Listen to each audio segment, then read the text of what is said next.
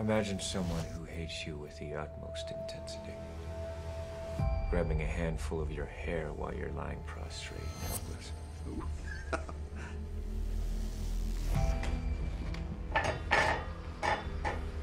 And scraping a dull blade of a rusty knife around your scalp with a saw-like motion.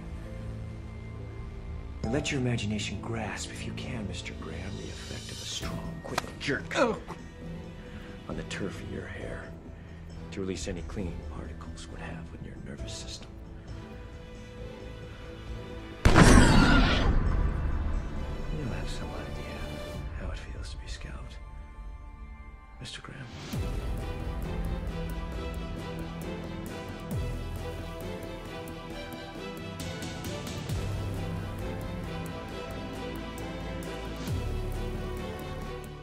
Lewis Wetzel often went into the wilderness for long solo hunting excursions. For days, he continued on with this, but not an Indian was discovered. At last, the greenish gloom of the forest began to change to a somber yellow. The air became damp and chilly. It was the approach of night. In a sheltered ravine, Wetzel selected a spot behind some fallen trees and dug a small hole. In the bottom of this, he built a little fire, covering it loosely with leaves and earth.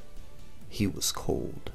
Seating himself on the ground and encircling the hole with his legs, he covered himself with his blanket. This arrangement would not discover him to any wandering savages, and yet was, said he, as warm as the storeroom.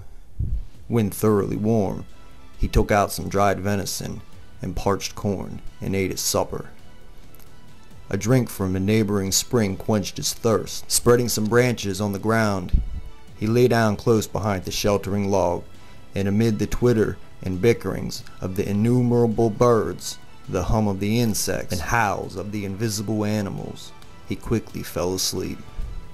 Continuing on the unbeaten trail, on the afternoon of the next day, Wetzel suddenly came across an empty camp. 2 blankets and a kettle taught him that its occupants were 2 Indians who would return from their hunt at night. He was patient. He concealed himself nearby.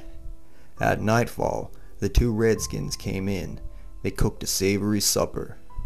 The odor from the roasting venison was so wafting to the hungry Wetzel, he intended to wait till they slept, but these 2 citizens of the forest were high in humor. Hour after hour, they laughed and joked in their unintelligible jargon, and making the forest ring with their merriment. At last, one seized a flaming brand and started into the forest.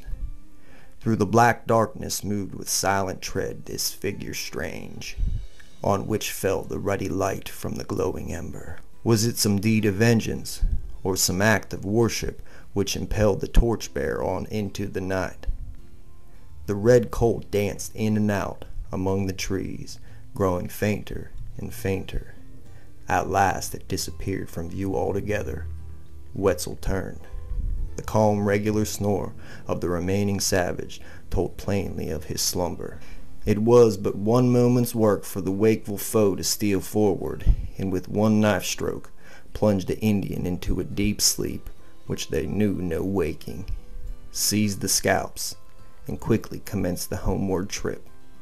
In 2 days, Wetzel delivered his trophy at Wheeling, and with untroubled conscience received the blood money. I looked for Lewis Wetzel's rock. I did not find it.